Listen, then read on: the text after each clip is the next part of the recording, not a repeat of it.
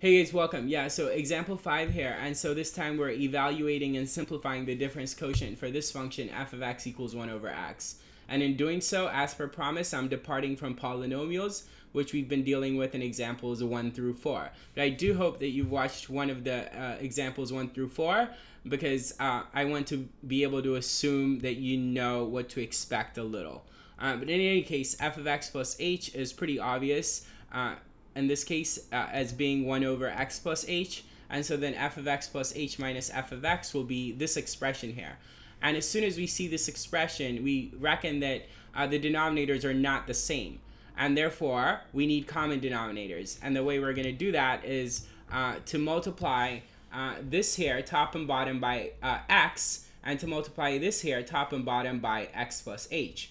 And if you do that, then you'll have this. Now, look here, the denominators are clearly the same. If you use the commutative property of multiplication on this, you'll get it to look like that, right? Okay, so the denominators are the same, so we can write one denominator. So then all we have left to do is subtract the numerators. Now, what's very important is that you recognize that this minus sign applies to everything in the numerator of this second fraction. And by fraction, I mean a rational expression. A fraction with variables is called a rational expression, in case you don't know. In any case, this minus sign has to be distributed to both of these guys, is what I'm saying. And if you do that correctly, then you'll have this. Obviously, x minus x is 0, so in the numerator, you'll just have a minus h. And in the denominator, well, the denominator is the denominator.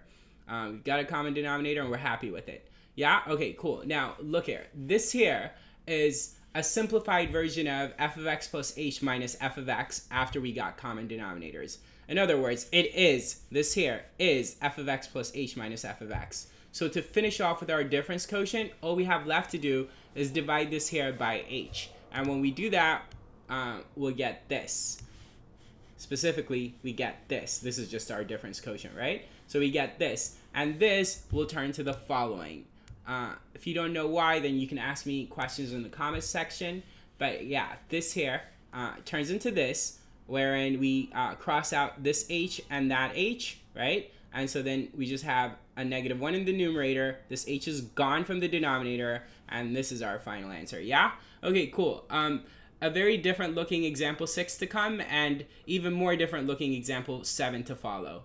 So keep watching and keep an eye out. Take care.